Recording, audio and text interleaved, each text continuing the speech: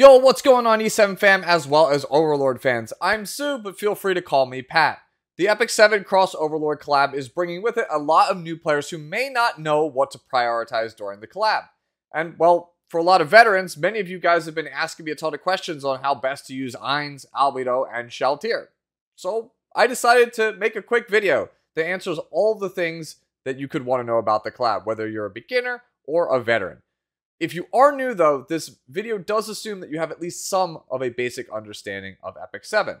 So if you are brand new, just starting, I highly recommend watching my 2024 new player guide. It's about 15 minutes or so long, but it will quickly go over almost everything that the game has to offer. I'll link it down in this video's description.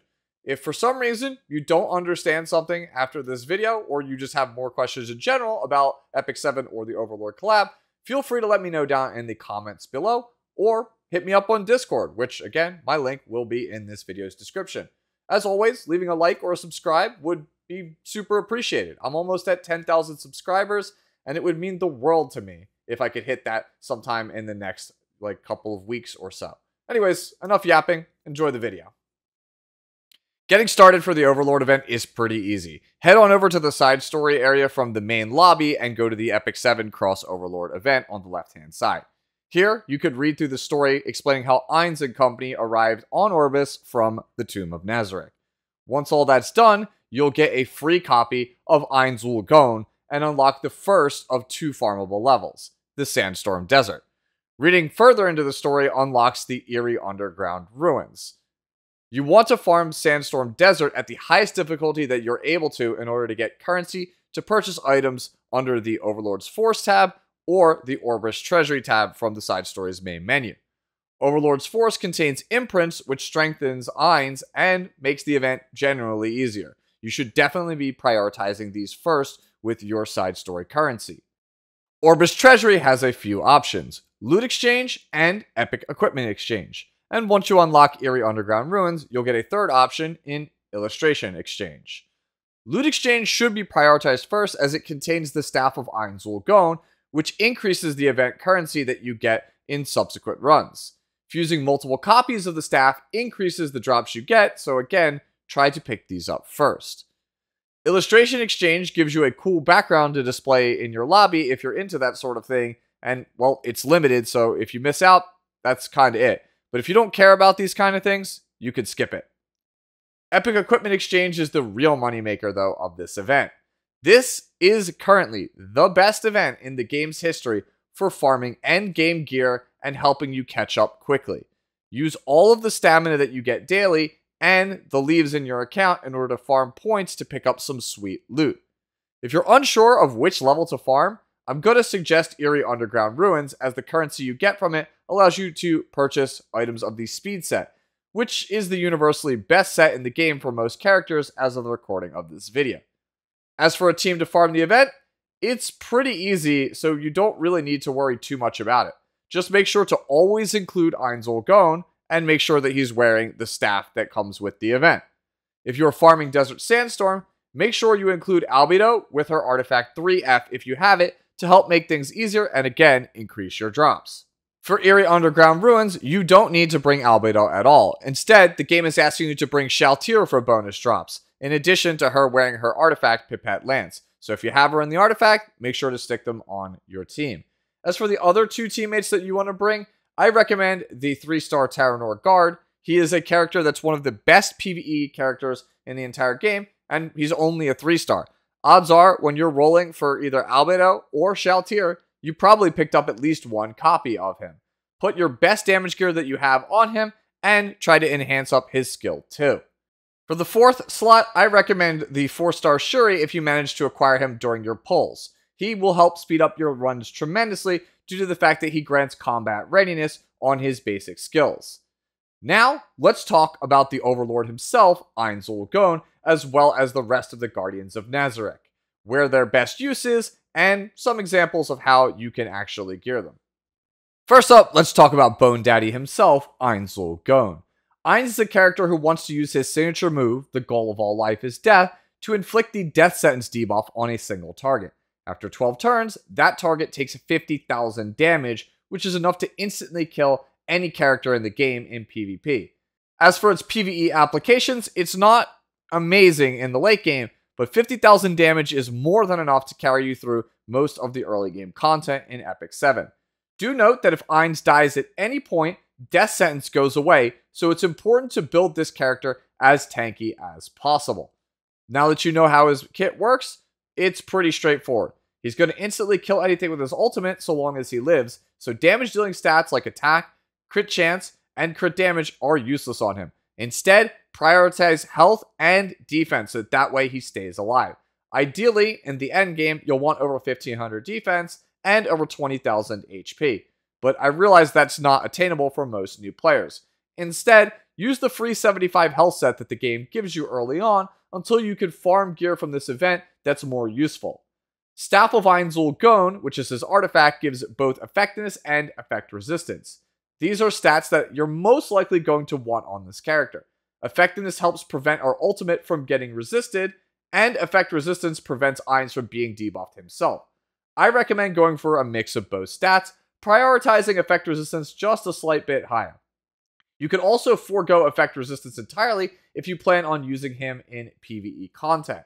Abyssal Crown and Proof of Valor are great alternative artifact options for this year if you have them and are really looking to kind of flex the character in PvP. Ainz's best use, as I can tell currently, is for new players in the game mode Abyss, which is some of the hardest content in the game.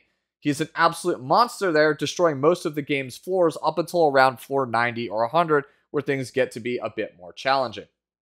He's also a fairly solid character for climbing arena, and performs pretty well in Guild Wars most of the time, assuming that he's backed up by a Knight and a Soul Weaver. The main problem with Ainz, though, is that for a character whose lore is based on an amazing PvP player, he's really not good in World Arena, which is the game's most popular PvP mode. And that's due to the fact that the goal of all of life is death is able to be resisted by the game's innate 15% absolute resistance. If this doesn't get changed, he's basically a parlor trick and not really worth playing at the highest level of the game.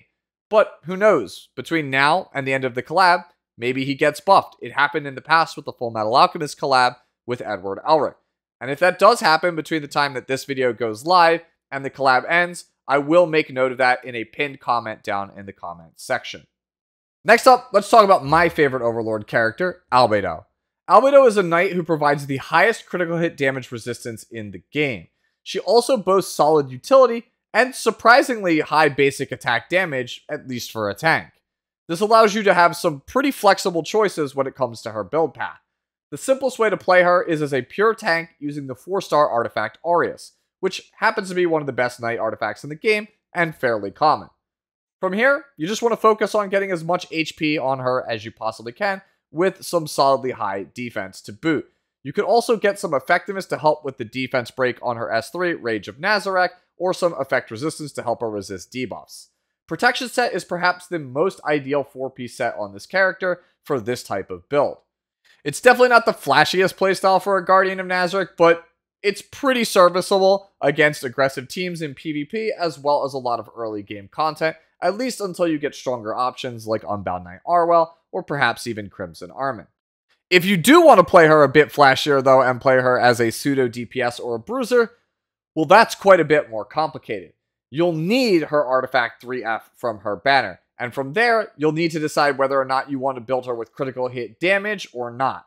As I broke down in this video here, Albedo doesn't really do well on critical hit stats until she reaches upwards of 27,000 HP. In my opinion, it is a lot easier for you to chase pure HP. But there is a downside to that, and that's that it's incredibly inconsistent unless you have a level 30 copy of 3F. And that means that you need 6 copies of it, which translates to either getting very lucky, spending a lot of money, or being incredibly patient and waiting several months in order to level the one you already have to plus 30 using Bottle of Knowledges in the shop every several weeks. As for her overall role, Albedo has a lot of success against incredibly aggressive team compositions in PvP. Her Bicorn counterattack in tandem with her 3F artifact can do impressive amounts of damage to them, while her Aegis Unfold reduces the overall damage that your team takes. You could also use her in standard PvP games if you're fairly confident in her.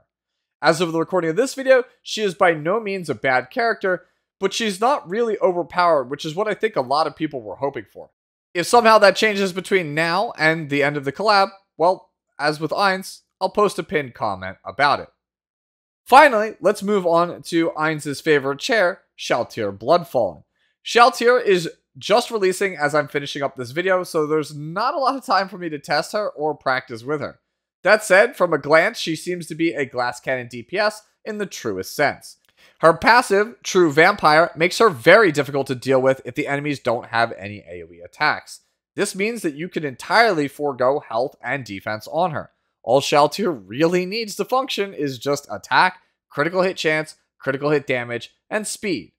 Her ultimate, Purifying Javelin, removes buffs from an enemy assuming she has more attack than them, and it guarantees that you will land a hit thanks to its 100% extra hit chance. This means that Shalltear is good not only versus dodge units, but blue units, which normally most red units in the game would struggle with since they have type disadvantage. All in all, this means that Shalltear is a super easy character to pick up and play. Slap your best damage and speed gear on her, and just start hitting buttons. Her primary use is in PvP game modes where Purifying Javelin can kill dodge-based heroes easily, but her skill 1, Summon Household, also gives her some skin in the game against health-scaling bruisers. You know, like Albedo. That's not to say, by the way, that for you newer players, you can't use her in PvE content. This character is so simple, strong, and straightforward that I'm fairly confident she'll be able to carry you through pretty much most of your Epic 7 journey until you start making it towards the late game. And that's going to do it for the Overlord collab for Epic 7. If you still have any questions about things to do in the collab, or Ainz, Albedo, or Shalltear, again, let me know down in the comments below, or again, hit me up on Discord. Hopefully you enjoyed it, and as always, enjoy the rest of your day, the rest of your week, and I'll catch you in the next one. Later now.